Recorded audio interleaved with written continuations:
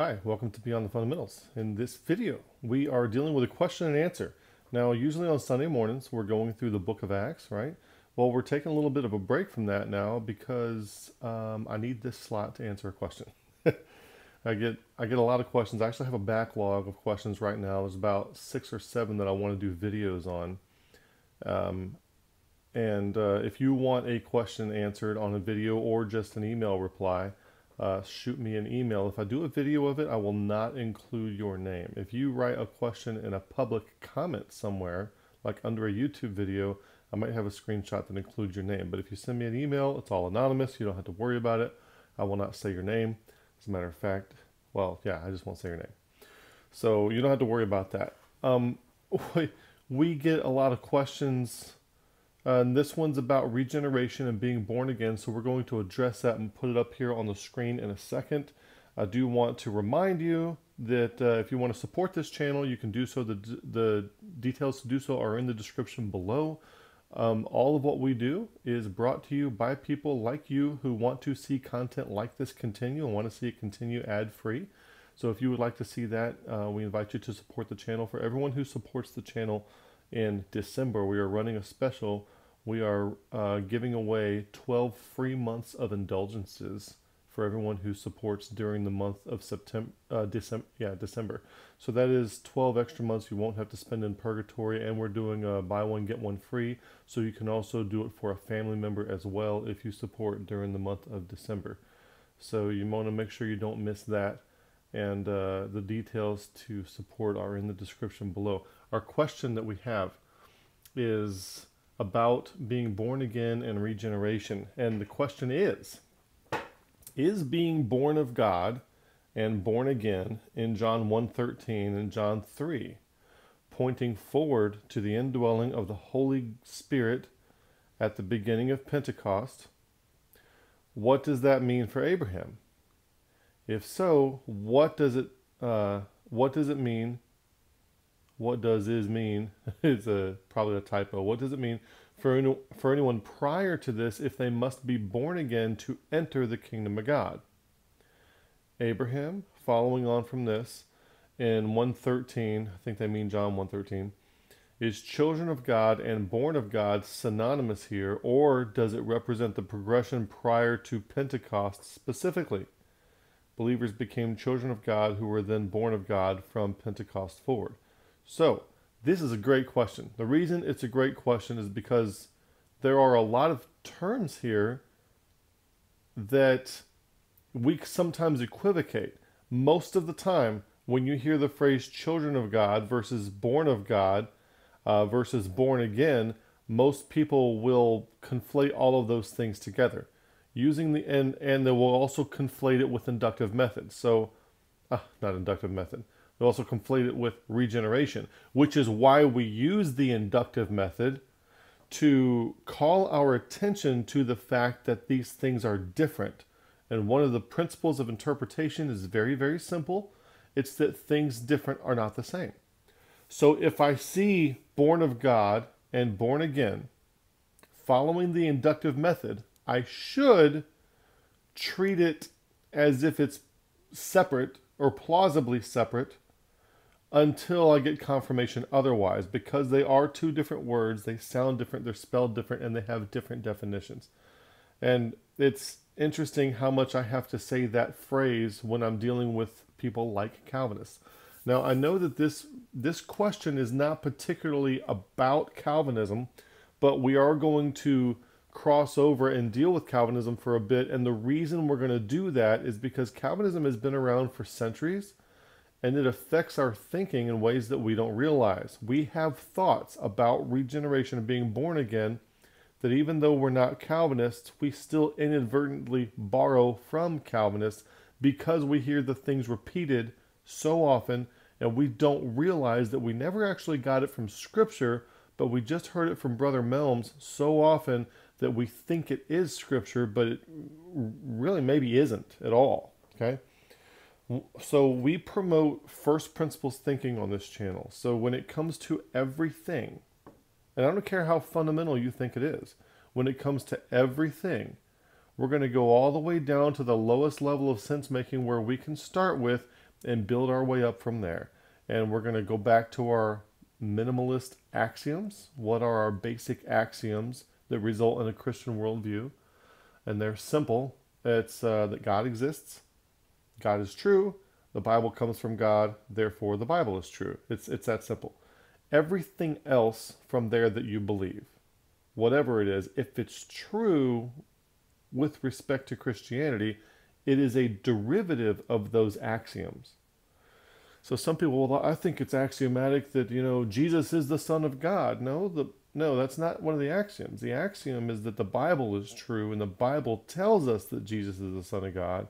If you interpret it correctly, that would be how that would follow. So it could be a fundamental truth, but it is not a starting point axiom. Okay, it's something that is a derivative by following where the axioms lead us if we assume those are true. Now, of course, when you're conducting sense making, ultimately you would have to question those axioms too. You would have to. But for the sake of presuming that the Christian worldview is true, those are the axioms that you would have to have. Maybe you wouldn't even have to have those. But for the sake of simplicity, we're not going to delve into that in this video. But we need to. We do need to.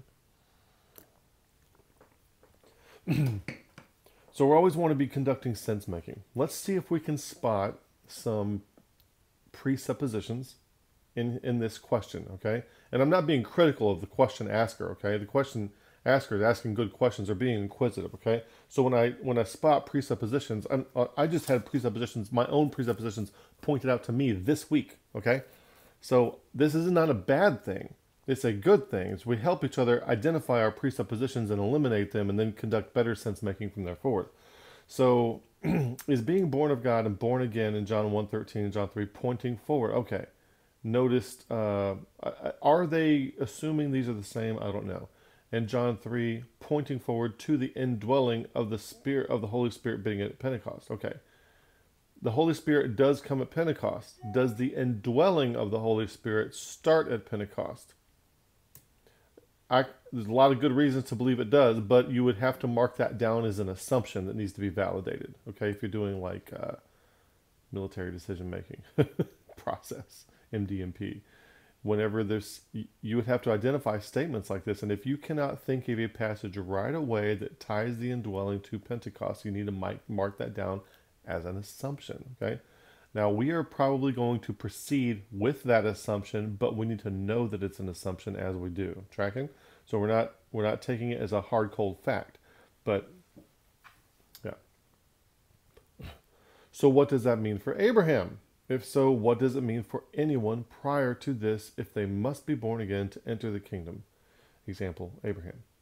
So we're going to deal with all of that as we go forward, but I also want to say that I'm trying to dial back on presenting this channel or myself or any ministry as having explanatory power that can't, because the whole issue of we crave certainty, and craving certainty, having, I forget what the wisdom gem is called, like the Lyceum or something like that, having your certainty craving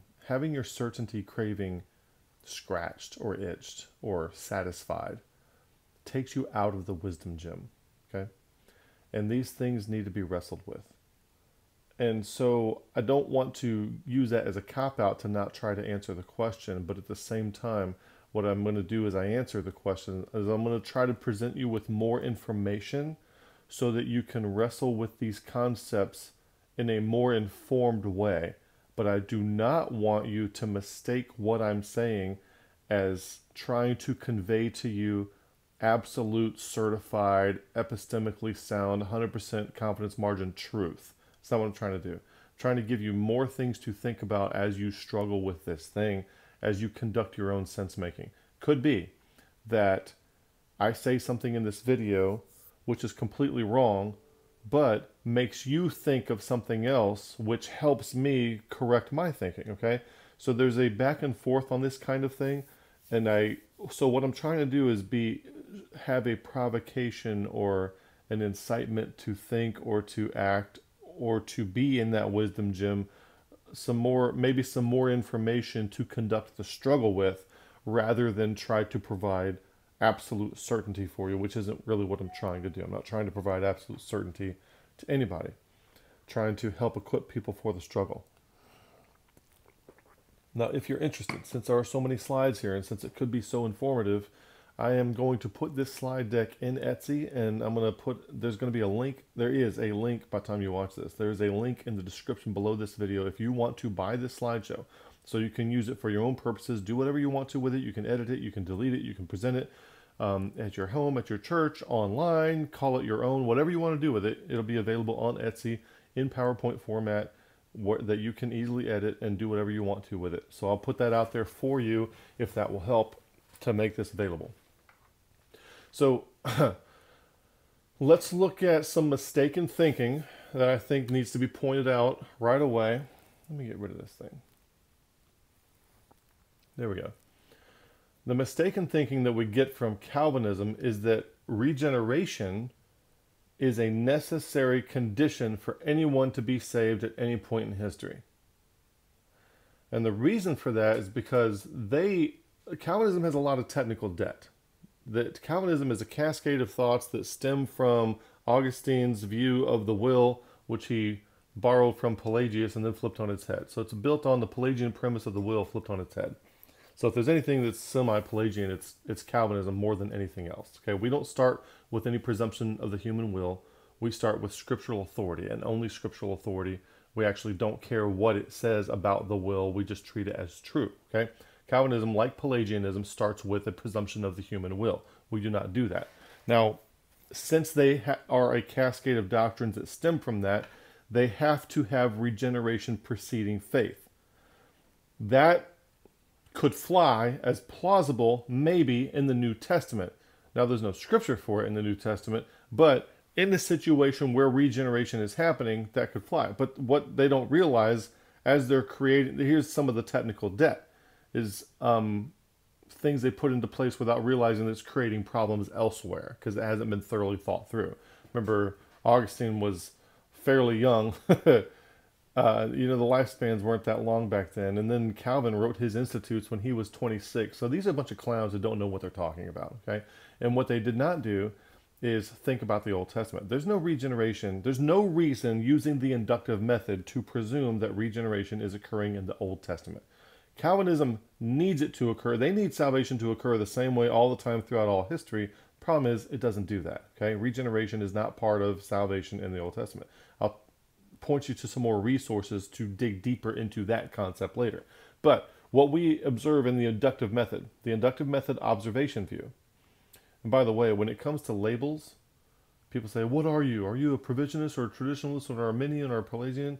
The only label that I would let somebody call me, and I know it's, people are, well, I'm a biblicist or a Jesusist. That's kind of pretentious, So I would go with, I'm an inductive method practitioner.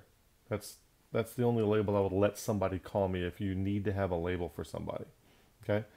So the inductive method observation view would be that regeneration is merely a benefit. Here's what I have observed anyway. Using the inductive method, regeneration is a benefit. It's a fringe benefit. It's an accessory of salvation in the current era, right now. In other words, between Pentecost, Acts 2, and the harpazo, 1 Thessalonians 4:17, the catching away, between those two events, regeneration seems to be a phenomenon during this time period in which we find ourselves.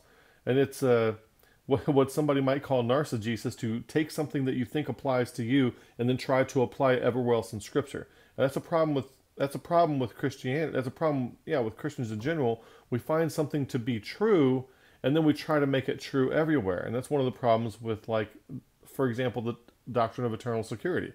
That would only also apply between Acts 2 and the harpazo, the catching away of 1 Thessalonians 4:17. Not before that and not after that, for lots of scriptural reasons.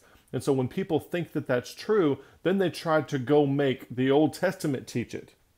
They go to Ezekiel, they go to Psalm 51, they go to all kinds of places to try to make the Old Testament teach eternal security. Well, it doesn't, because there isn't any in the Old Testament. It doesn't start till Acts 2. It's not a thing. If it's even there, okay? So if it's even there. The sealing of the Spirit, on which that doctrine should be based if you're not a Calvinist. doesn't even happen, start until Acts 2. So you don't want to anachronistically take something that, a finding that you believe to be true, and try to make it true everywhere, because it might not be. Daniel's 70th week, which either the whole thing or half of it may be coming soon to a city near you. It may not even be in effect during that time period. Okay? So those are things to think about. That's the inductive method observation. Now, Calvinism needs regeneration to be happening because of the doctrine that stems from Augustinian's false Pelagian premises. We don't need that. Bible believers don't need regeneration to be happening to Abraham or David or anybody else. So when it comes to sons of God, back in the question, we have born again, born of God, and we have children of God here, okay? So this concept of the children of God, something else you want to bear in mind, there are at least, let me make this a little bolder, maybe you can read this better. There are at least 6 different ways that children or sons of God is expressed in Scripture. Number 1, Adam is called a son of God in Luke 3:38. Number 2, Israel is referred to as a son of God in Hosea 11:1. 3, angelic beings who witnessed creation were referred to as sons of God in Job 38:4 and 7. Well, Job 38:7.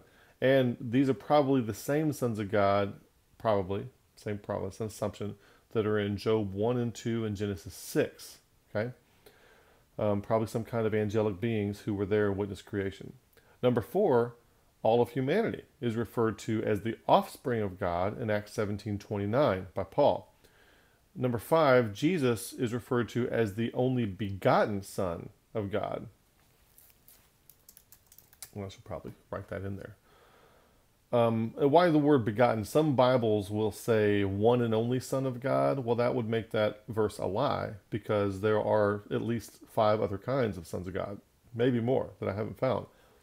But there are at least 5 other kinds of sons of God, so that's why it's important that that verse specifies only begotten Son of God. He's the only person that came into the world begotten already as a son of God, in the sense that we think of it. And then you have current era believers like today. You and I, if you become a Christian, if you believe on the Lord Jesus Christ for eternal life, beloved, now are we the sons of God. 1 John 3:2, Romans 8:19, and lots of places where we're referred to as children, sons of God, that sort of thing. Okay, so you become a son of God by the new birth. Adoption is not, we have lots of videos on adoption, so do not confuse adoption with sonship. Adoption is epiphenomenal to and derivative from sonship. It is not fundamental to it. And that's important to understand. So there are at least 6 different kinds of sons of God in the Bible. You need to understand that. So look at the context whenever the phrase shows up and see, what are we dealing with here, okay? And you may find a 7th or an 8th kind or something like that. And remember, always look to the context to see what it's talking about. I am steering away from making a doctrine out of words and phrases and then try to put that doctrine everywhere the word and phrase shows up, because that's bad practice for a lot of reasons. We have 1 John 1:12 and 13, which is also mentioned by our questioner, which were born not of blood, nor the will of the flesh, nor the will of man, but of God. Okay, so being born of God, right? Now, I know this is used by Calvinists as a proof text. We have a video, why John 1:13 does not support Calvinism. Go check that out when you get a chance. We've addressed that in many videos. Basically, receiving Jesus Christ in John 1:12 is a prerequisite in order for God, in order to be born again by God. So yeah, you're born again by the will of God, but after you receive Jesus Christ, just like the text says. Okay, so go watch that video if you want to see more on that. So is this the same, born of God, and then is that the same as born again in John chapter 3? In John chapter 3, Jesus and Nicodemus are talking. Nicodemus comes to Jesus by night. Very interesting. We know that thou art a teacher from God, for no one can do these miracles except God be with him. And Jesus said, verily I say unto thee, except a man be born again, he cannot see the kingdom of God. Now our questioner says, enter the kingdom of God. Enter the kingdom of God. The text says, see the kingdom of God. Are those two the same? Maybe, maybe not. Mark it down as an assumption that needs to be validated. Okay? Maybe they're the same, maybe they're not. The Calvinists try to take this passage and try to say that you as a Christian today, if you're genuinely regenerated, you can perceive the kingdom of God. I don't think that's what it's talking about.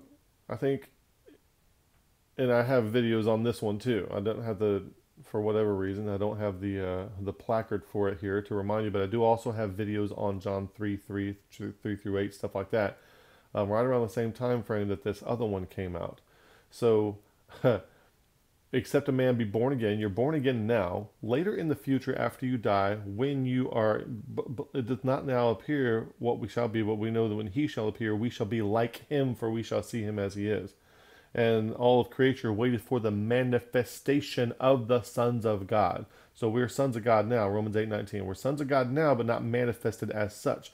There will be things that we see in our glorified body. Kingdom of God is spiritual. We are physical. Kingdom of heaven is a physical, literal, physical, political kingdom on earth. They're not the same thing. So the kingdom of God is a spiritual thing. When you are glorified, you will actually see it. Shall see him as he is. And right now, you need to be born again now so that you can see it then. Okay? And I don't take this as something that you perceive now. Okay? That's when the Calvinists think that way. It's basically Gnosticism.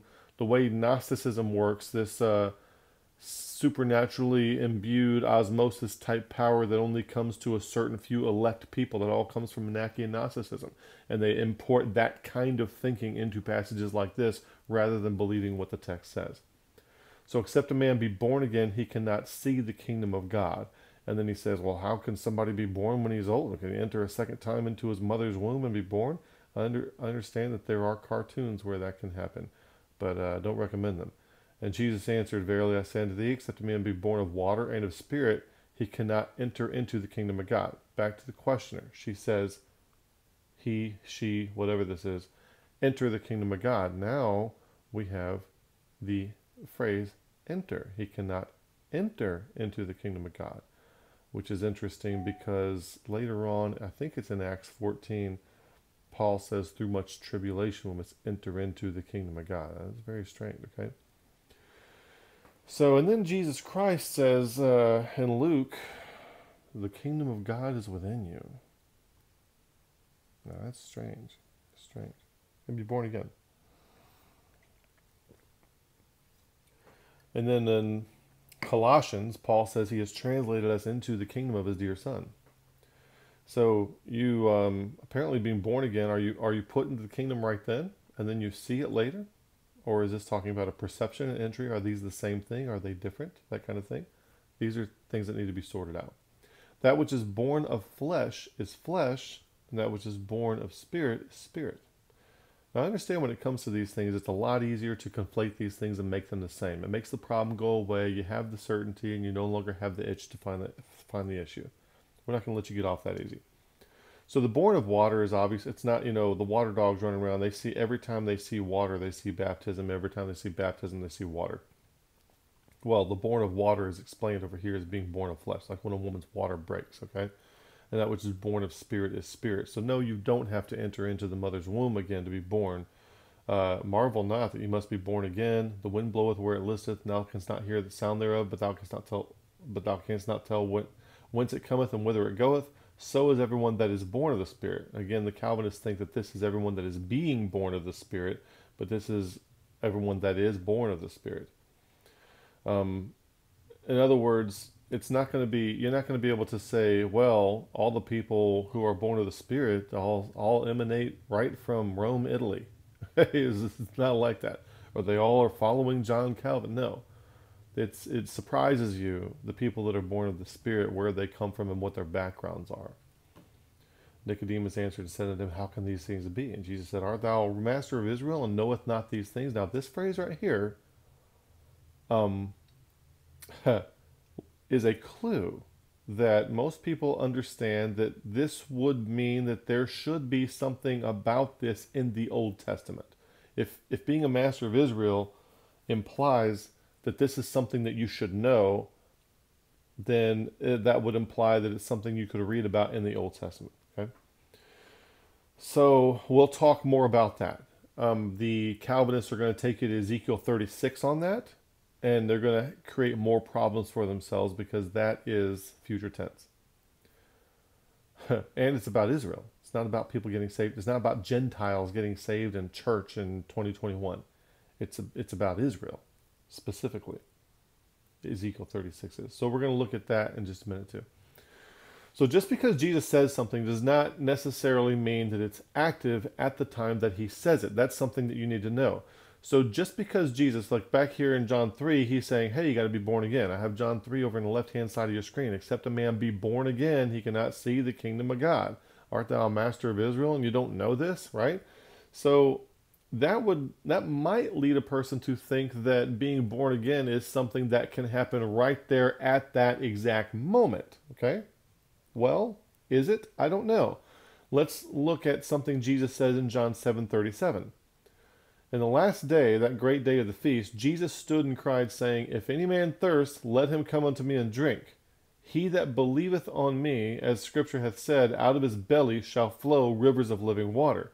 If you were to stop the text right there, you might think that a person right there at that feast could believe on Jesus, and then that would happen. Out of his belly shall flow rivers of living water, whatever that means, right? But the very next verse gives us a clue that that doesn't happen right then. He's telling something of the future. Verse 39. But this spake he of the Spirit, which they that believe on him should receive, future tense. For the Holy Ghost was not yet given, for that Jesus was not yet glorified. So none of this, Jesus is saying it here, but none of it is going to happen until after Jesus is glorified, which is after the death, burial, and resurrection of Jesus Christ, okay? So that sets a precedent that just because Jesus is saying something at a particular time doesn't mean that it is immediately effective, actively effective. He could be referring to something that comes out later as a truth. Now, the writer of the book of John knows this. He's got probably all the writings of Paul on the table in front of him by the time he's writing, because he's writing in like maybe 80 AD or so, right? And so he's got a lot of the things that he's learned since this happened, he's putting back into the text. That's why this is in parentheses. I happen to know now, having spoken to Jesus afterward and the resurrected Jesus and that what he really meant was this. Okay? So there we have an example of that happening. So just because you see being born again being spoken of by Jesus does not necessarily mean that a person could be born again at that moment. It could be like this. He that believeth on me, as the Scripture hath said, out of his belly shall flow rivers of living water, but he spake this of the Spirit. Now later we're going to see Titus 3:5, where regeneration happens by the washing of regeneration and renewing of the Holy Ghost. Well, if regeneration and being born again are the same thing, if they are, and it happens by the Holy Spirit, and the Holy Spirit is not yet given at this time, then being born again and regeneration does not happen until the Spirit is given either. Okay? So that would be the logical following on that. Now, when it comes to this issue, I do already have a video, which you might want to watch, called Regeneration in the Old Testament, or Calvinist Problem. There's no Old Testament regeneration is the title of the video if you search for it online, and then the thumbnail looks like this: Regeneration in the Old Testament, Calvinism's Glaring Oversight. Okay? It's not there. I also have a video which delves into some of these things called 35 Truths That Destroy Calvinism. Now, really, they're just 35 findings. I have to say things like destroy Calvinism to get views, because this is a YouTube channel and people like controversial things. And if I don't put something controversial in the title, it doesn't get views, even though I think it contains very necessary information that a Christian needs to know or be exposed to. So sometimes I'll have to put, I feel like anyway, I feel pressured because it's YouTube to put kind of a controversial spin on things for the sake of increasing views so that more people can be exposed. Not for the sake of me and the channel getting views, but I have information that I think is worthwhile, and I want as many people as possible to be exposed to it. So, constantly trying to work the Rubik's Cube on how to do that. And we're not hiring 20-year-olds to try on lingerie, because we would get 2.2 million views a week doing that, but that's not what our channel's about. Also, you need to see more information on this. We have the 8 A's of salvation. This is a playlist. And the 8 A's of salvation are appropriation, application, accession, accessories, assembly, afterlife, amount of revelation, and action. Now, what we're talking about today would go in the accessories, part 4. The accessories part. What does a believer get? And what this does, this breaks it down. This breaks salvation down across the Bible from Adam to the, Revelation 22. When it comes to salvation, what is different? What is the same and what is different? And as soon as you start saying something's different, people say, oh, it's heresy, it's heresy. So I tried to break down into different domains of thought to consider what is the same and what is different. It actually started with the four A's of salvation, and then over time it grew. And you're allowed, when you have your own ideas, you're allowed to do that. You can grow your ideas, and it turned into 8 A's of salvation eventually. So go watch that playlist when you get a chance. And accessories is the one that we're talking is where regeneration, being born again, is an accessory of salvation during this era. But there's no reason to believe that it was an accessory of salvation during previous era. They had different accessories than we do. So a Calvinist, once you point out that there is no Old Testament regeneration, a Calvinist response will say, first of all, they will hope that you don't realize the problem. And then they will work the Rubik's Cube backwards to try to reverse engineer regeneration back into the Old Testament. Another thing they will do is they will try to shift the burden of proof, acting as if regeneration in the Old Testament should be considered default until proven wrong. They'll try to shift the burden of proof. I'm like, no, if you want to put regeneration in the Old Testament, it's your job to put it there. I don't add anything to my slate, my body of knowledge, until I see it in Scripture. I don't see any regeneration in the Old Testament. The fact that they do this is based on eisegesis, which is the opposite of the inductive method, in which case nothing is assumed or affirmed until it is specified in the text. So we wait for things to be specified in the text until we add it to our body of knowledge. There is no text that ever says regeneration is occurring prior to Acts 2. Okay? So you want to watch out for those. By the way, a lot of the slides you're going to see are also in this video that we talked about a few minutes ago. Okay? So I'm not going to rework the wheel, but I'm bringing this information in. Nothing wrong with hitting some of the same stuff afresh. When it comes to this kind of stuff, using the inductive method, the biblical interpretation model, the user makes no assumptions. He only affirms what is specified in the text. Where assumptions are required, they are labeled as assumptions, and all conclusions in which the assumptions were employed, are held suspect until the assumption can be validated or invalidated. We observe 3 steps. We observe, interpret, apply. If regeneration is not observed to be specified in the text, then there is no reason to assume its presence. Systematic doctrinal necessity of something to be occurring is not a valid reason to assume that it was. In other words, because of Calvinism's systematic theology, they need regeneration in the Old Testament because their system falls apart without it. The fact that it's a necessity of that model, it doesn't mean that it's a valid reason to put regeneration there. It just means the model's wrong. That's all it means. So rather, lack of the specified occurrence, in other words, there is no regeneration mentioned in the Old Testament, is a valid reason to assume that the systematic doctrine and its requirements are flawed and should be scrapped. So you get rid of them. Calvinist has a doctrinal requirement for regeneration to occur in the Old Testament, systematic theology reason. Calvinists don't follow Scripture. They don't believe the Bible. They follow stuff like this, and they think that it's the Bible. They think that the stuff in here is scriptural. And they'll say phrases like, the Bible teaches. The Bible doesn't teach anything. The Bible says things, okay? And whether or not it's teaching something is another matter entirely. The Bible believer has no such doctrinal requirement. We are free to believe what the Bible says, and we're free to not have to believe what the Bible does not say. It's that easy.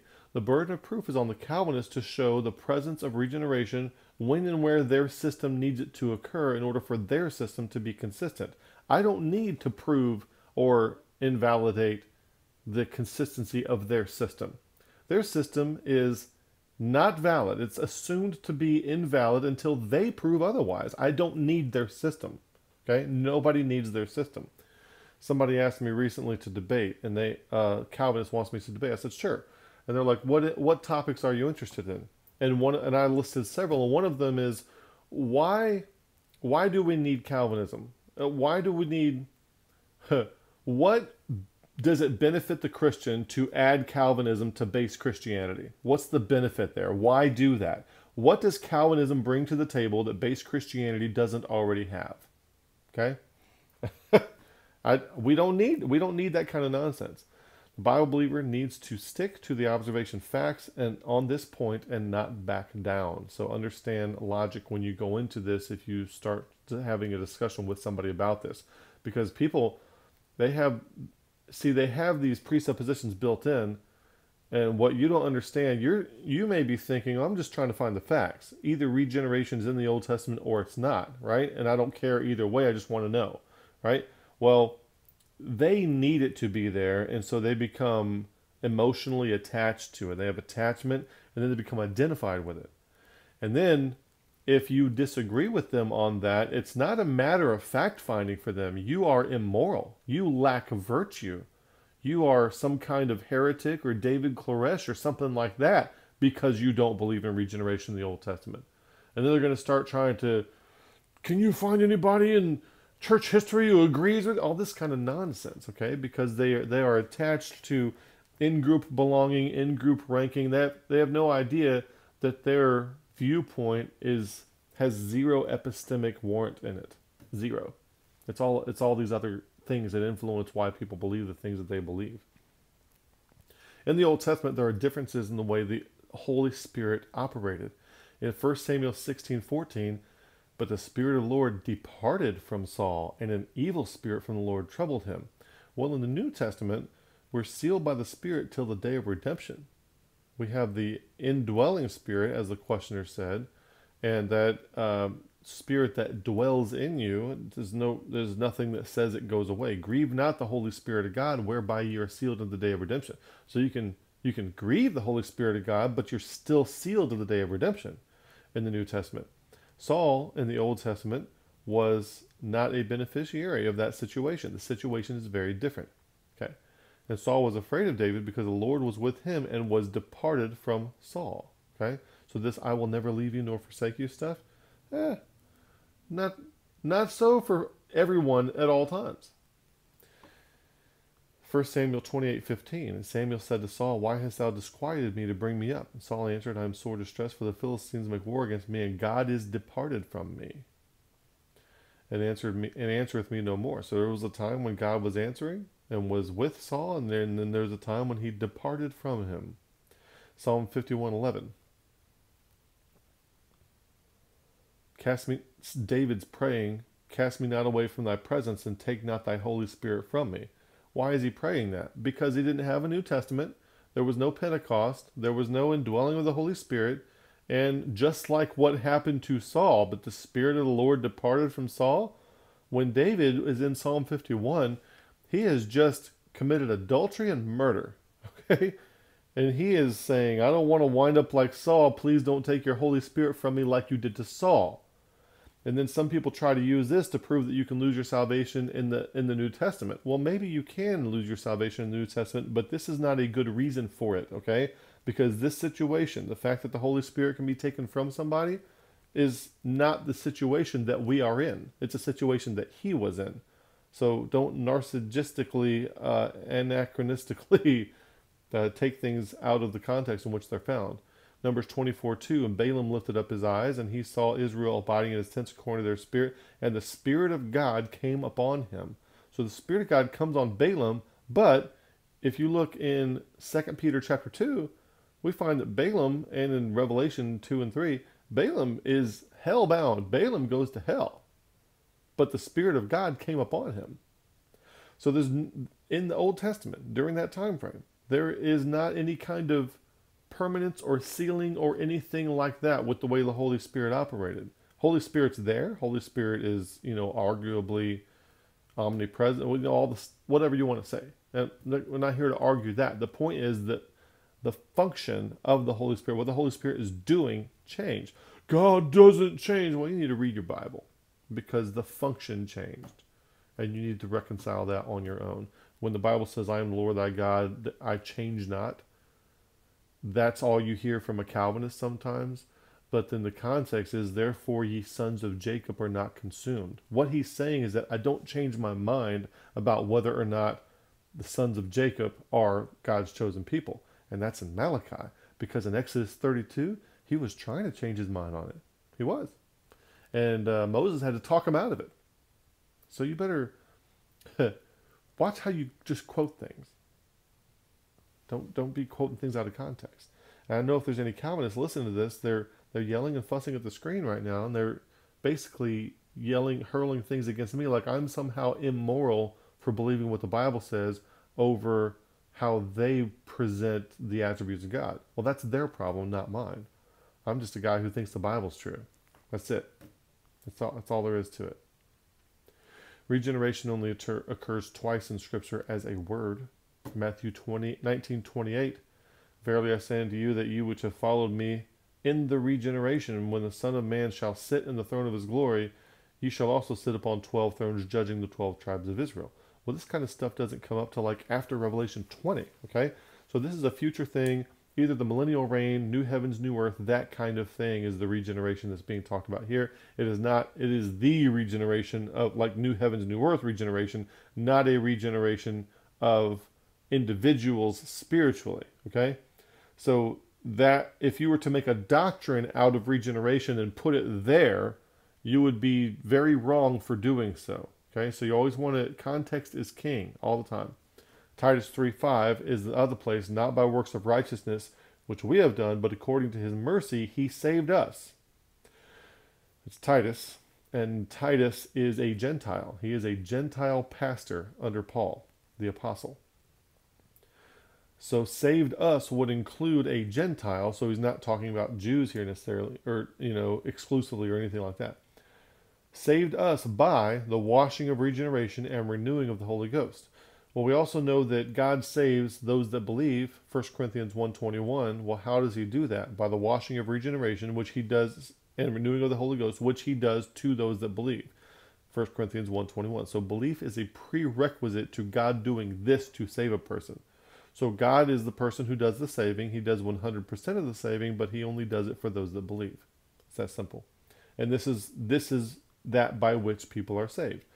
You can ask the question, what saves? And you're going to get a moralistic response. It's not what saves, it's who saves. Yeah, but just don't do that, okay? What does the who do? Does that sound like Dr. Seuss now? In order to save. Well, Jesus saves. How does he do it? We shall be saved by his life, by the washing of regeneration and renewing of the Holy Ghost. The atonement is not what saves. This is what saves. Black ink on white paper. This is what saves. And another Calvinist presupposition that needs to be debunked, that you need to get out of your mind, is that the atonement saves. It doesn't save anybody. It's a necessary precondition for salvation to occur, but it was never intended to save. There's no passage of Scripture that says it saves. It is necessary to eradicate sin so that a person can be saved, can be glorified later as well also. So the washing of regeneration, renewing of the Holy Ghost. And then if you listen to our talk earlier this week, I think on Tuesday with Larry, maybe there's a whole new way to look at this verse as well. Okay? So is this regeneration the same thing as being born again? Same thing as being born of God? Most of the time in fundamentalist evangelical Christianity, they will be spoken about as if they are the same. But, and I'm not saying they're not, I'm just saying that recognize that that is an assumption that needs to be validated. So the regeneration of Titus 3:5 is believed to also be the new birth. And I like to put passages like this. This was that true light. John the Baptist was pointing toward Jesus Christ, which lighteth every man that cometh into the world. He came to his own, but his own received him not. But as many as received him, to them gave he power to become the sons of God, even to them that believe on his name, which were born not of blood, nor the will of flesh, nor the will of man, but of God. So when I say this, I'm not saying that you should agree with that, but what I'm saying is that most of the time in evangelical fundamentalist Christianity, the new birth of these passages, being born again and being born of God and regeneration, are typically all considered the same thing. I do not advocate that you presume that to be true and march forward. I say that you should mark it down as an assumption that needs to be validated and march forward from there. Maybe it's the same thing, maybe it's not the same thing. Now, there's an often cited text by Calvinists when trying to prove total depravity and trying to prove regeneration. And the thing that they miss when they go to Ezekiel 36 is that this passage shows that if this is talking about regeneration, it doesn't use the phrasing of regeneration, but whatever it's talking about is future tense, like in the millennium, proving that it did not occur in present tense at the time this was spoken. What does that mean? When this was spoken, if this is being born again, John 3, Nicodemus, a new heart will I also give you, and a new spirit will I put within you, and I will take the stony. Okay, if that's true, what is all that? That's future tense. What does that mean? It wasn't happening then. That's what that means. Okay, and this doesn't happen till later, like Psalm 110 later, second Advent later. And this passage refutes replacement theology and supersessionism. Biological Israel, Hebrew Israel, will repossess the literal physical land originally given to their fathers. And that's what this passage is about. Ezekiel 36, 24 through 28. So when Jesus says, are you a master in Israel and you don't know these things? A Calvinist will typically go to Ezekiel 36 and say, look, that's where regeneration is. And these are the things that need to be pointed out to them.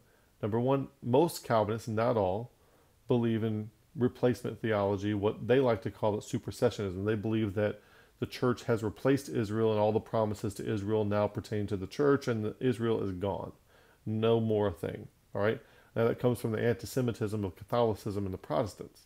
So Catholics, Calvin, Luther, all very strict anti-Semites, and that carries over into the Calvinists today with their replacement theology. Okay?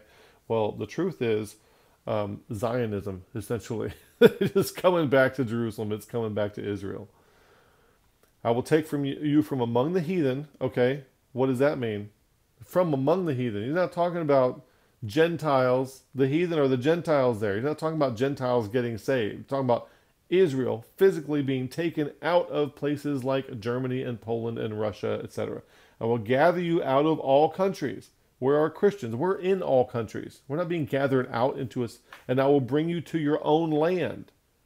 Christians we don't have our own land. We exist everywhere.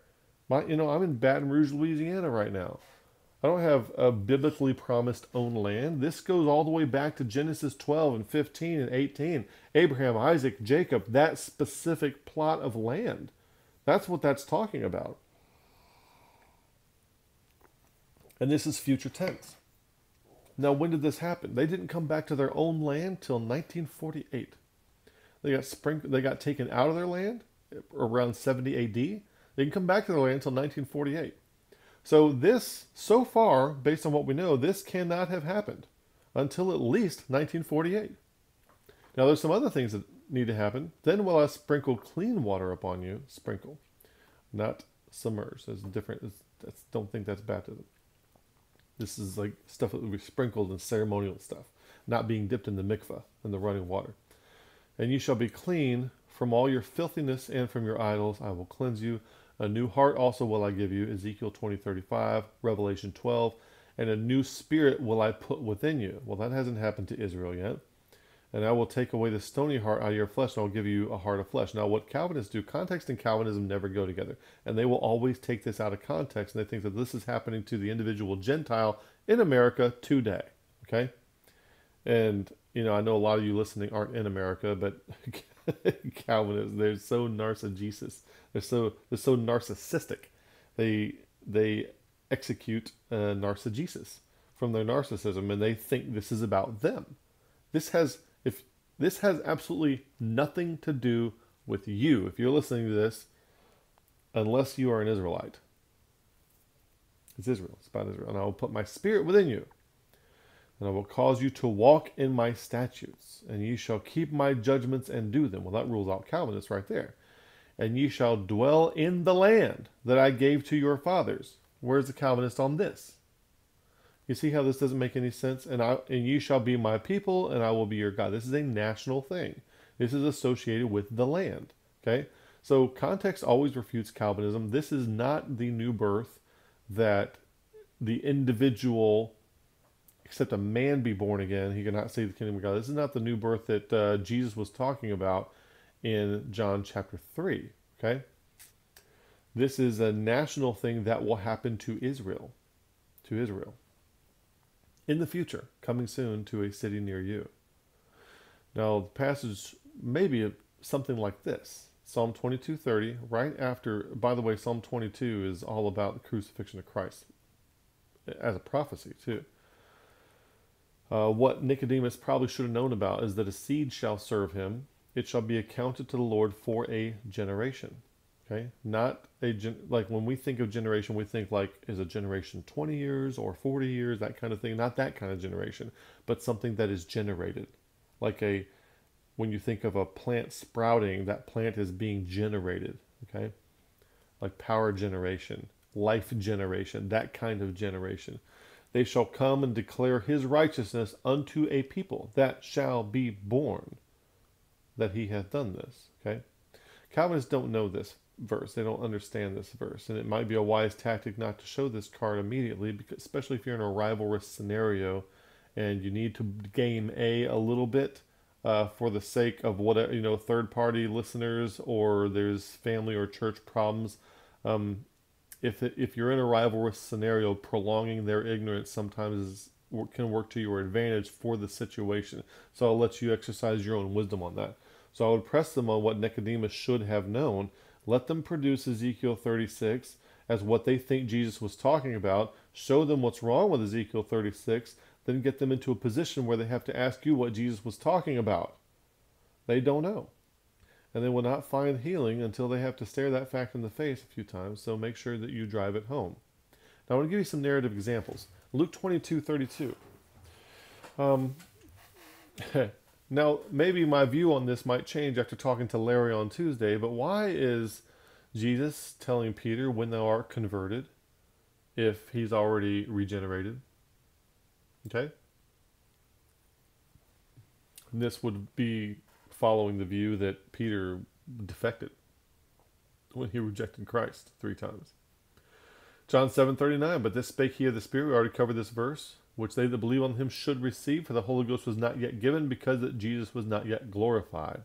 So out of his belly shall flow rivers of living water. When you believe on Jesus, that does not take effect till after the Holy Spirit is given. John 14:7, even the Spirit of truth whom the world cannot receive, because it seeth him not, neither knoweth him, but ye know him, for he dwelleth what? With you, present tense, and shall be in you. A lot of people make a big distinction out of the with and the in there. Kind of like Old Testament type versus New Testament type of functioning of the Holy Spirit. And I'm not trying to say these things dogmatically. I'm just pointing them out. Acts 1:4-5, before Pentecost actually happens, and being assembled together with them, commanded them they should not depart from Jerusalem, but wait for the promise of the Father, which saith he, ye have heard of me. For John surely baptized with water, but ye shall be baptized with the Holy Ghost not many days hence. So that Holy Ghost baptism, being dwelled with the power from on high, is the same promise that he points out in Luke 24:49. I send the promise of my Father upon you, but tarry ye in the city of Jerusalem until ye be endued with power from on high. And then you go to Acts 1:8, ye shall receive power after that the Holy Ghost has come upon you, and ye shall be witnesses unto me in both Jerusalem and all Judea and Samaria and uttermost part of the earth. So that promise of the power from on high, Luke 24:49, same author, Luke in the book of Acts. Acts could be called, Luke 2 for all intents and purposes. It's the same author. And so he's referring to the same promise, and it comes with power, and the Holy Ghost is come upon you. So it sounds like maybe baptized with the Holy Ghost and the Holy Ghost come upon you, maybe those phrases are interchangeable. And that starts at Acts 2 is when that comes. Now remember these, because I'm going to refer to them later. All right? But whatever was happening with the Holy Ghost at that point was not happening before that point, at least not programmatically. Acts 2, 8 through 10. And how hear we every man in our own tongue wherein we were born, Parthians, Medes, Elamites, dwellers, Mesopotamia, and Judea, Cappadocia, Pontus, Asia, Phrygia, Pamphylia, Egypt, and the parts of Libya about Cyrene, and strangers of Rome, Jews, and proselytes. Now think about this. Who are these guys? Jews and proselytes. What are they doing? They're at the temple. Why? Because Deuteronomy 16:16 tells them to present themselves to the temple 3 times a year. They have to. And so there they are. They're obeying the law. And then Peter says to these Jews, they're Jews and proselytes, no Gentiles there yet. He says to these Jews, repent and be baptized, every one of you, in the name of Jesus Christ for the remission of sins, and ye shall receive the gift of the Holy Ghost. Well, if you're being regenerated in the Old Testament under the Old Covenant, under the Mosaic Law, these guys are Jews. They're already following the law. Why aren't they regenerated? Why do they need to be baptized to receive the gift of the Holy Ghost? You see? Did the Holy Ghost leave them? Did they get regenerated, then lose it? If you're being regenerated in the Old Testament, everybody Jesus showed up talking to would be regenerated because they're law-abiding, pork-abstaining, Sabbath-observing, circumcised, temple-worshiping Jews. Okay? Why aren't they regenerated? So if you were regenerated in the Old Testament, then most of the people Jesus showed up talking to, they're already doing all the things in the covenant that should result in being regenerated. Well, guess what? They're not. So that's the easiest, to me, that's the easiest proof right there that nobody in the Old Testament is being regenerated. Because the people who were under the Old Covenant were not regenerated and did not have the Holy Ghost. Okay? When they heard these things, they held their peace and glorified God, saying, then hath God also to the Gentiles granted repentance unto life.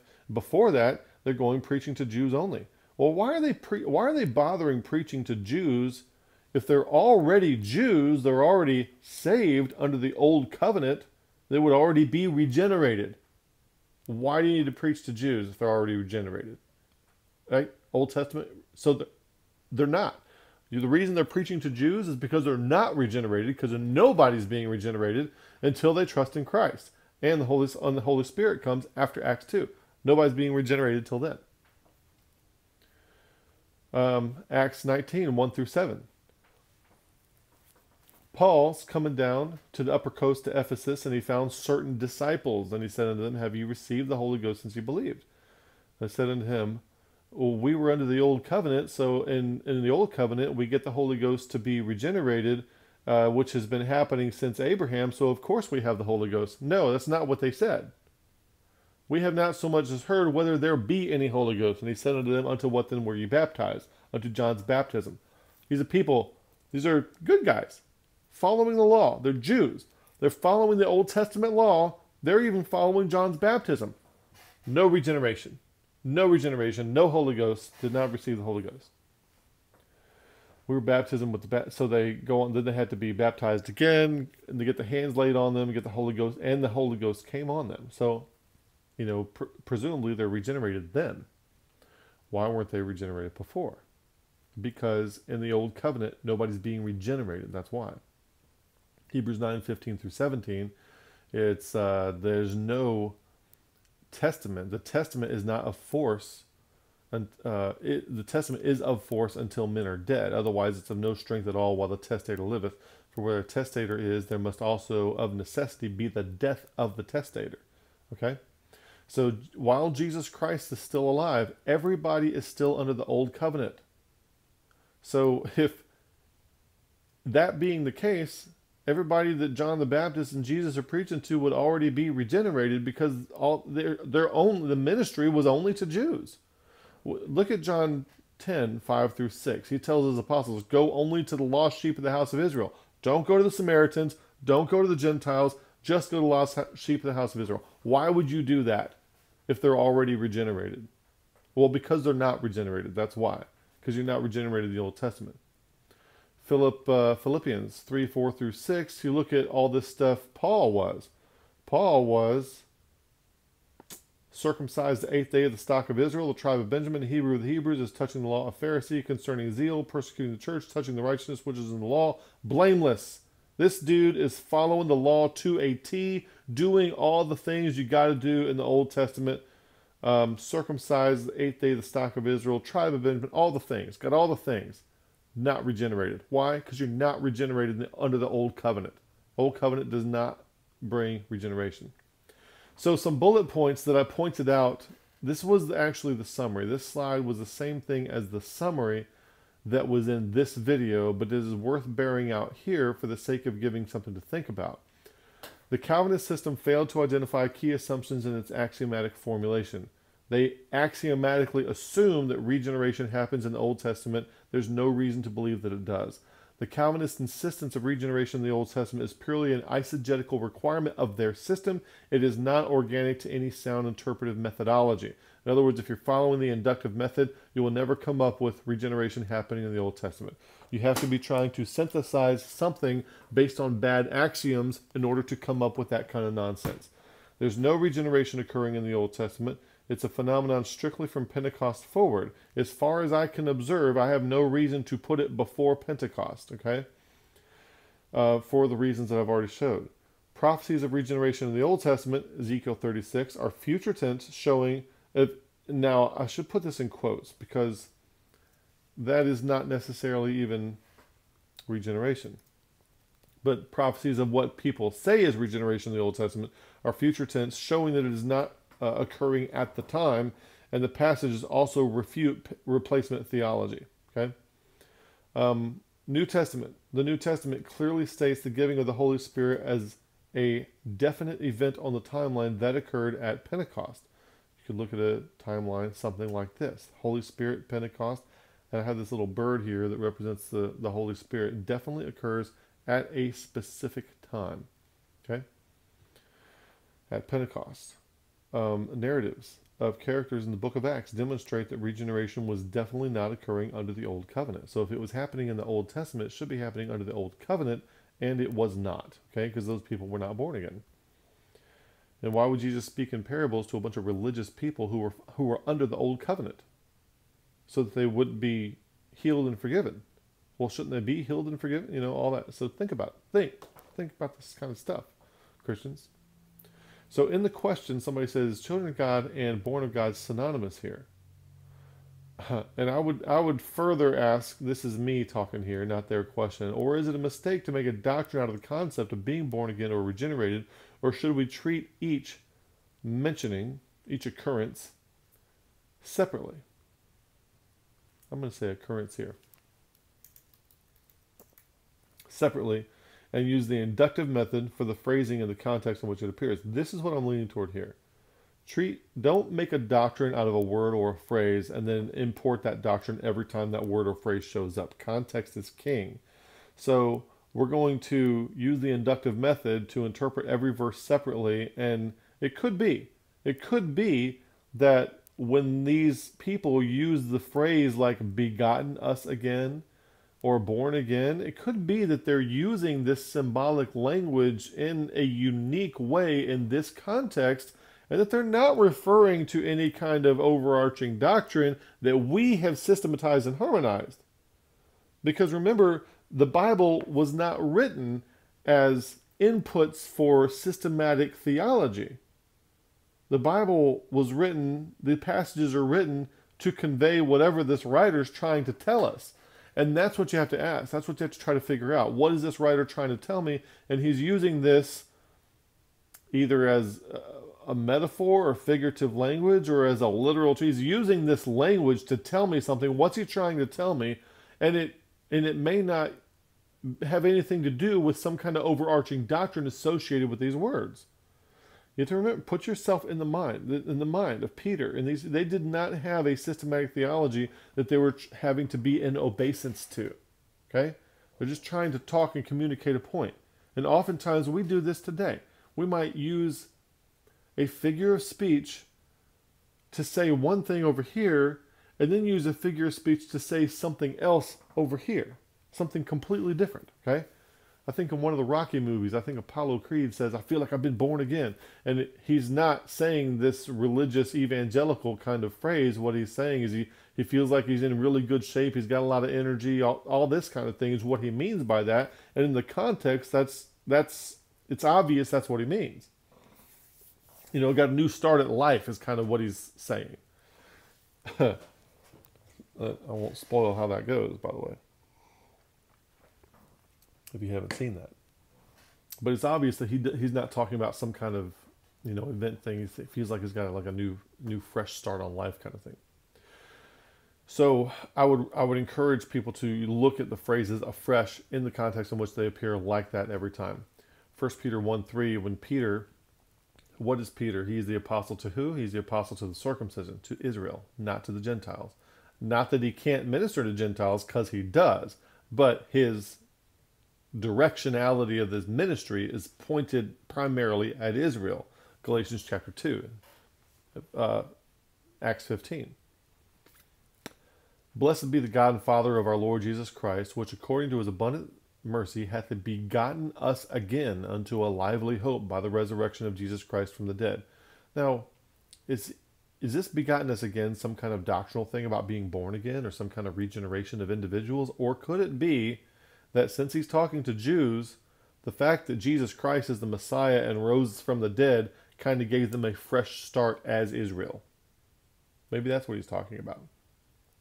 Remember, he's just trying to make, what point is he trying to make here? Stop trying to think that everything has to fit into a systematic theology and has to be harmonized with all these kind of doctrinal things. Could just be, hey, we're Israel. We have a fresh start and a new life with Jesus Christ, the fact that he rose from the dead. Doesn't have to be a doctrine. It doesn't have to be a doctrine associated with anything you read necessarily in the Bible. Especially a propositional conclusion-based doctrine. Especially that. Being born again, not of corruptible seed, but of incorruptible by the word of God, which liveth and abideth forever. Is this born again the exact same thing that Jesus is talking about over in John chapter 1? Or could this be, just the concept of, he doesn't say born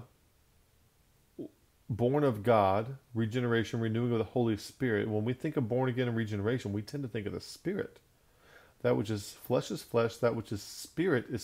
Jesus says you must be born of the Spirit. Well, there's no mention of the Spirit here.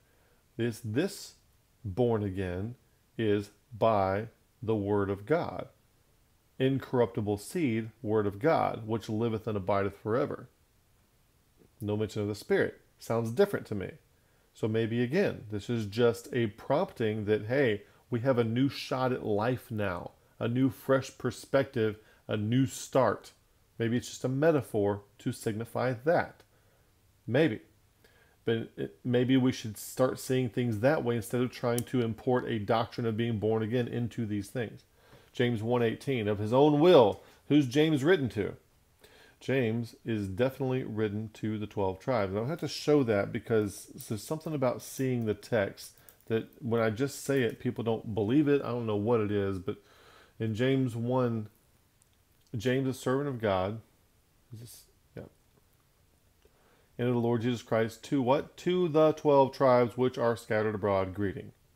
James is not writing to Gentiles. He's writing to the 12 tribes. Definitely writing to the 12 tribes. And what's he say? Of his own will begat he us with the Spirit of God, because that which is born of spirit is spirit? No. This is more like what Peter says. Of the word of truth, not spirit. That we should be a kind of first fruits of his creature. So instead of this like begat he us with the word of truth, a lot of people say that's, they try to tie that to regeneration and individual becoming a Christian and getting everlasting life, that sort of thing. Well, maybe he's not saying that at all. Maybe he's saying, Israel, we have, of God's own will, he begat us with the word of truth, that we should be a kind of first fruits of his creatures. Maybe it's going back all the way to the choosing. He's talking to the 12 tribes. He's going back to Abraham, Isaac, and Jacob, and the fact that the promise was promised to Abraham, Genesis 12, 15, and 18, that kind of stuff. Or maybe it's this fresh start because of Jesus. When he talks about saving the soul, that's received with meekness the engrafted word, which is able to save the soul in verse 21. So maybe again, This is not talking about some kind of doctrinal punctiliar thing that necessarily happens to individuals when they convert to Christianity, but something else. So it could be a metaphorical language pointing to the fact that the nation of Israel has been granted another chance or new life through Jesus having a plan B, even though Israel rejected and crucified their Messiah. It's kind of an example of what James could be talking about here, rather than some kind of doctrinal thing that we have imported into it. Now we're going to talk about Abraham and David, and then we're going to quit. What about Abraham? Well, in Abraham 15:5-7, and he brought forth abroad and said, Look now toward heaven. God's telling Abraham, If thou be able to number them. And he said unto him, So shall thy seed be. Talking to the stars, about the stars. And he believed the Lord, and he counted it to him for righteousness. Now, this gets used later in Romans chapter 4. And he said unto him, I am the Lord that brought thee out of Ur of the Chaldees to give thee this land to inherit it. And that's that same land that shows back up in Ezekiel 36. So Paul refers to Abraham, What shall we say then that our father as pertaining to the flesh hath found? For Abraham, if Abraham were justified by works, he hath whereof to glory, but not before God. For what saith Scripture? Abraham believed God, and it was counted to him for righteousness. And we have all these doctrines about justification and imputed righteousness and that sort of thing. And it says it's counted to him for righteousness, that he believed God. Now, Abraham was what? He's not under the law. So whether or not something applies to Abraham, you have to understand that he is a special case, and it's not necessarily that way under the Mosaic law, because things change under the Mosaic law. There's more information, there's more revelation, there's more light. We call this the time of promise, because basically all you have here is the promise that God gave to Abraham with regard to what? The seed and the land. That's what the promise includes. And so Abraham believed God, and it was counted to him for righteousness. So we need to understand that Abraham, does this mean he was saved? It doesn't. The Bible doesn't speak in that kind of terminology. The Old Testament is not overly concerned. There are a few places, like in Job 19, Psalm 17, and there are a few places that allude to the afterlife, that kind of thing. But the Old Testament is not focused on everlasting life in the afterlife like we tend to think of seeing more often in the New Testament. It's just not there. And Abraham was not under the law. So bear that in mind. We already talked about these, but I would say that does Abraham need to be regenerated in order to be considered righteous? No. In Calvinism, he would be, but not in the Bible. Okay, so Calvinism, well, you can't have any kind of thing that Paul equates to justification without regeneration. Well, why not? Why not? Why not? So that's a theological objection of theirs. It's not a biblical objection of theirs. So there's no problem with Abraham being counted righteous without being regenerated. Now, these old things where Jesus is promising the Spirit to come, we already covered these passages. And then over here in John 20, he says, receive ye the Holy Ghost. He's talking to his apostles, and he says, receive ye the Holy Ghost. This is before Pentecost. Now, there's several theories on this, but one of the theories, the one that I like the best, is basically that it's going to be a while until Pentecost happens here, and he's basically giving the apostles the Holy Ghost in an Old Testament sense, like the way Saul got it and it departed from that kind, giving it to him in an Old Testament sense until Pentecost hits, which makes sense to me. But the fact is that he's saying this. If he says receive ye the Holy Ghost, there are already Jews who were under the old covenant. Why would they need to receive the Holy Ghost if they're already regenerated? You see, they wouldn't. So it's not happening in the Old Testament. And maybe I should have said that. Maybe I had these slides out of order. But anyway, back to Abraham. So if you look at where Abraham is on the timeline, Abraham shows up right about here. Well, Abraham is not under the law. You need to understand when people say Old Testament, they think the law. So if you're looking at your Bible, right? A lot. Let me go to the book of Matthew here.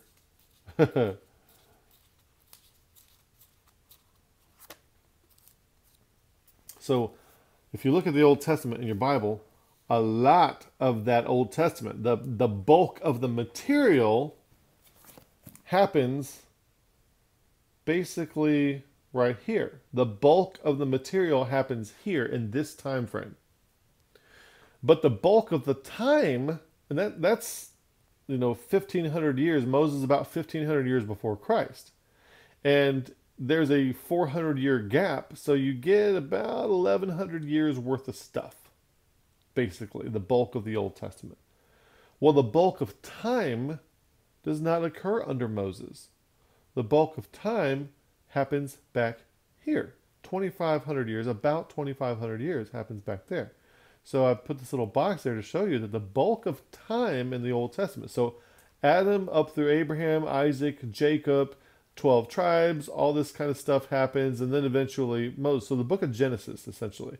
And you'd put Job back there too. Job happens probably about the same time Jacob and Esau, contemporaries with them. So Job and Genesis are happening during this time frame, and there's, it's only 2 books of the Bible, but that's the bulk of the time. So you have to remember all those people, they're not under the law either. The closest thing we have to it, it seems like Noah is taking certain animals on board the ark to sacrifice them. So there's some kind of information like that, but we don't have a Mosaic law yet. So whatever was true under the Mosaic law is not necessarily true for somebody before it or somebody after it. So bear that in mind as well. But there's also no reason to believe that anybody during this whole time period before Pentecost is being regenerated for any reason. So what happened to Abraham? So Abraham ostensibly goes down into Abraham's bosom. And we covered this in one of our recent videos. This is a chart from Peter Ruckman. And, I'm not trying, as soon as you mention a name like that, people say, oh, you're believing everything Ruckman says. And you're an idiot if you say that, okay? So no, we separate the signal from the noise with everybody, including you, including John Piper, and the President of the United States, and everything. We always separating the signal from the noise. But he demonstrates kind of what's described. This drawing kind of illustrates what's described in the New Testament as Abraham's bosom, where you have a place of paradise over here, and then you have the spirits in prison over here. Okay, and the idea is that when Jesus comes down, he comes down and preaches to the spirits that are in prison, and then when he comes up, he leads captivity captive, is what the Bible says, which could mean that all the people who are in paradise, that's also down here, they go up with him back up into heaven. So then now they believe, counted them for righteousness. There's no need to be regenerated because they're being delivered right then. So then they go up to the third heaven with Christ when he goes up with his resurrection. And also you have a bunch of people, we don't know what happened to them. In Matthew 27, a lot of the graves of the saints which slept, those people arose and went into the holy city and testified unto the people. What happened to them? Maybe, but that happened after the resurrection, even though we're told about it before the resurrection. So maybe they went, maybe they ascended, maybe they stayed and then ascended when Jesus did. So maybe some of them went with Jesus when he rose from the dead. Maybe some of them rose Matthew 27 after the resurrection and went up with him when he ascended. Okay? But the idea is now that that's empty. There is a theory that in the tribulation period it might be getting repopulated for a reason, which we're not going to get into here. But what about Abraham? So he would be down there and would be delivered at one of those iterations right there. So Christ also hath once suffered, 1 Peter 3:18 through 19, for the sins, for the just for the unjust. By the way, that's you can use that with regard to limited atonement as well. If you are unjust, Christ suffered for your sins, that he might bring us to God, being put to death in the flesh, but quickened by the Spirit, by which also, by what? By the Spirit. Made alive by the Spirit, by which also he went and preached unto the spirits in prison. So then specifically, if these guys are down here in prison, if you will, they get preached to, and maybe they resurrect with Christ or ascend with him, something like that. I don't know. Something to think about. What about David? Well, the Holy Spirit did not operate in the Old Testament the same way as he does in the New Testament. So when you have this over here, these are all, we already covered these passages showing that the Holy Spirit does not work the same way in the Old Testament as he does in the New, right? And then when David prays, cast me not away from thy presence, take not thy Holy Spirit from me, people who want to refute eternal security use this to prove it, and then people who want to justify it, they use this, restore unto me the joy of thy salvation. See, David didn't lose his salvation, he just wanted the joy of it restored. So look, both those arguments are stupid, because if whatever the Holy Spirit is doing in the New Testament after Pentecost was not happening at that time anyway. It wasn't happening. There's no eternal security. Whether you believe in it or not, it was not happening during the time of David. Now, David might have particular mercies associated with him, because Isaiah 53, incline your ear and come unto me and hear, and your soul shall live, and I will make an everlasting covenant with you, even the sure mercies of David. David was not just a rank and file person in the Old Testament. And the reason I say that is because God made a covenant with him and made a promise to him. And this is referred to as the sure mercies of David. So when Paul is using David and Abraham in Romans 4, he is not telling you that this is how it happened for everybody all the time, everywhere, rank and file people in the Old Testament. What he's giving you is two proofs of concept, that if God wants to offer sure mercies, he sure can, because he did it with David. And if he wants to justify people by faith, he sure can, because he did it with Abraham. Two proofs of concept is what he's using. He's not trying to tell you how it was for everybody all the time back then. He's giving you two proofs of concept to show that what we have now is something that God can do, and here's two precedences for it in the past. That's what's going on there. So when David says, for thou desirest not sacrifice, else I would give it, thou delightest not in burnt offering. Psalm 51, same prayer. What has he just done? He has just committed adultery and murder. And he says, the sacrifices of God are a broken spirit, a broken, contrite heart. O God, thou wilt not despise. I listened to a lady teach on this, a couple months ago. And she used this verse she has this argument that the sacrifices were never intended at all in the first place. And that was some kind of provisional acquiescence because of the heart of man, something like that. Well, whether or not that's the case, that's not what this verse is about. When David says, thou desirest not sacrifice, he's not making a blanket statement about God never ever desiring sacrifice for any reason. What was his problem? His problem was adultery and murder. Okay, what happens in the Old Testament if you commit adultery? The man that commits adultery with another woman's wife, even he that committed adultery, that's exactly what David did, with his neighbor's wife, the adulterer and the adulteress shall surely be put to death. You know a lot of other sins, what happens in the Old Testament? It'll say, if you do XYZ sin, you need to sacrifice a lamb or take 2 turtle doves and 20 pieces of silver. There's all kinds of things to do to atone for or amend for certain sins in the Mosaic law. There is nothing to amend for adultery in the Mosaic law. It is death. That's why he says, thou desirest not sacrifice. What if you murder somebody? Numbers 35:31. That was Leviticus 20:10, by the way, for those who are only listening to the audio. Numbers 35:31. Moreover, ye shall take no satisfaction for the life of a murderer, which is guilty of death, but he shall be surely put to death. There's nothing, you can't go to the temple and absolve murder. You get put to death. So there's no sacrifice for that. So what does David have? David has an everlasting covenant. He has sure mercies of David. So even though he committed adultery and murder, which are very bad and which cost his family dearly, he was not put to death. And he was not removed from the covenant. That is not normal. David was being treated very abnormally. Most people, rank and file people, under the Mosaic law, commit adultery, commit murder, they get put to death. Not David. David's a special case. David's also a special case because in the same passage, I was conceived in sin. This might be interesting to bring up here just briefly. speaking of David, if you look in Deuteronomy chapter 23, David was conceived in sin. And I might bring over here Psalm 51:4. Now, we've talked about this on the channel before. Oh, I hate it when I forget to do that. David says in Psalm 51:5, "Behold, I was shapen in iniquity, and in sin did my mother conceive me." And in Psalm 23:1, it says, "A bastard shall not enter the congregation of the Lord." That's somebody who's born to unwed parents. "Even to his 10th generation shall he not enter the congregation of the Lord. An Ammonite or a Moabite shall not enter into the congregation of the Lord. Even to their 10th generation shall they not enter into the congregation of the Lord." Well, Moabite? Let's see here. You ever heard the story of Ruth? So if you go David's father is Jesse. And then Jesse's father is Obed. And Obed's father is Boaz. Well, who did Boaz marry? Ruth, the Moabitess. David has he has no business being in the congregation of the Lord.